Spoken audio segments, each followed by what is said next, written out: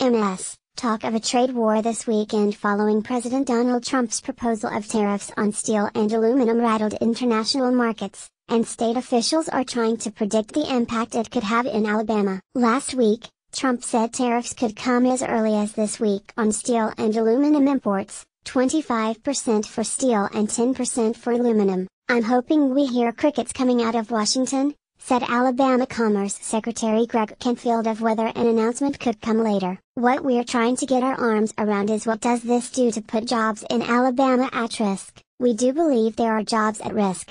Why?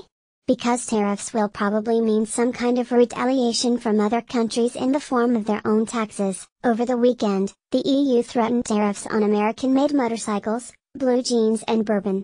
And Alabama goods are shipped all over the world, in increasing numbers. The news of aluminum tariffs already shook some Alabama breweries which rely on sales in aluminum cans. However, Alabama currently has 57,000 residents employed in the auto industry, both at factories and suppliers. All three auto producers are based in Europe and Asia. "We are on the losing side of almost all trade deals. Our friends and enemies have taken advantage of the U.S. for many years. Our steel and aluminum industries are dead. Sorry, it's time for a change. Make America Great Again, Donald J. Trump." At Real Donald Trump, March 5, 2018. There were differing reactions from Alabama's automakers. Spokesman for the plants referred AL.com to corporate statements made over the weekend. Hyundai warned a tariff on steel and aluminum may cause it to think again about vehicle production in the U.S. "Changes to the existing tariff structure could negatively impact our current U.S. production and further expansion," Jim Traynor, a Hyundai spokesman, stated. "Imposing tariffs on steel could increase production costs, which could lead to higher prices for U.S. consumers, and, potentially, decrease demand."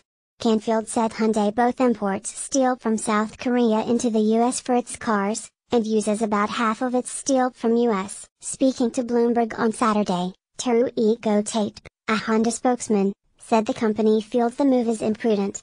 Honda extensively sources its steel and aluminum from U.S. suppliers, said Chris Abruzzese, North American Corporate Communications for Honda, in a statement to AL.com. However, tariffs imposed on imported steel and aluminum would raise prices on both domestic and imported products, thus causing an unnecessary financial burden on our customers. Alabama's newest auto company, Toyota, takes about 90% of its steel from the U.S. It said in a statement that tariffs will adversely impact auto companies by increasing costs and prices. Daimler, the parent company of Mercedes-Benz, said it had no comment on the issue over the weekend. However, steel tariffs weren't the only issue Trump commented on affecting the German automaker. On Saturday, Trump threatened to tax European-made cars if the EU retaliates on the steel tariff issue. "If the EU wants to further increase their already massive tariffs and barriers on U.S. companies doing business there, we will simply apply tax on their cars which freely pour into the U.S. They make it impossible for our cars, and more, to sell there."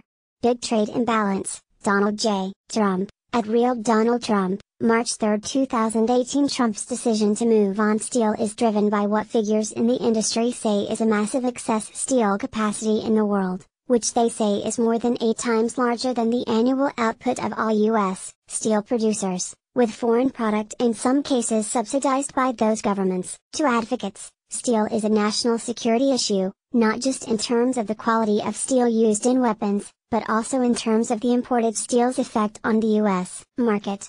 Thomas J. Gibson, President and CEO of the American Iron and Steel Institute, last week welcomed Trump's decision. Foreign steel imports surged again in 2017, up 15% from the previous year and capturing 27% of the U.S. market, Gibson said. About 1/4 of domestic steel capacity today is not being utilized.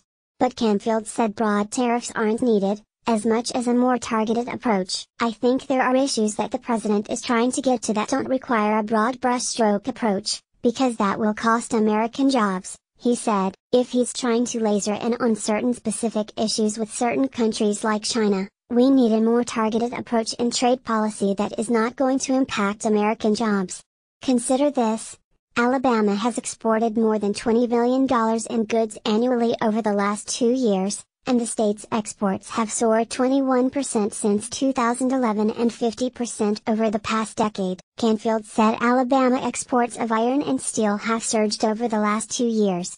In 2016, Alabama exported $1.1 billion worth. A year later, it was $1.5 billion, with steel going to Mexico, Canada, South Korea, and Belgium. Last year, researchers at the Brookings Institution reported that smaller metropolitan areas around the U.S. would be disproportionately hurt by a trade shock. Among the top 10 was Decatur, which placed 7th nationally among cities that rely on exports as a percentage of their gross domestic product, according to the institution's Metropolitan Policy Program. According to Brookings, 29.1% of Decatur's GDP is export-based, with 7,867 jobs directly related to exports. Canfield said he knows the Trump administration understands the importance that European and Asian auto companies have in supplying American jobs, and for Alabama, there's also potential impact for its aviation and aerospace industries, which also use steel and aluminum. Even government agencies don't like to pay higher prices,